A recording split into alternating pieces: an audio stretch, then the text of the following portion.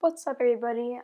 In this video I'll be showing you guys how to play Tetris for free on your Mac, and you don't need to download anything actually because it's already built in.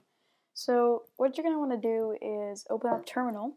I have it here on my dock, but you can search it in the Spotlight search. Yeah, what's happening? Okay. Just search your Terminal. It should be right there. Or if you're running 10.7 or later, which is line, you go into Other, and yeah, so you go to Launchpad, then you go to Other, and it should be right there. It says Terminal. That's pretty much it. So let's go and open up Terminal. I've changed my theme. I'll make another video on how to change the colors and theme of Terminal later. So what you need to do is go to type in Emacs, and hit Escape on your keyboard and hit X. Type in Tetris. There you go. Now you're playing Tetris. So it's pretty cool.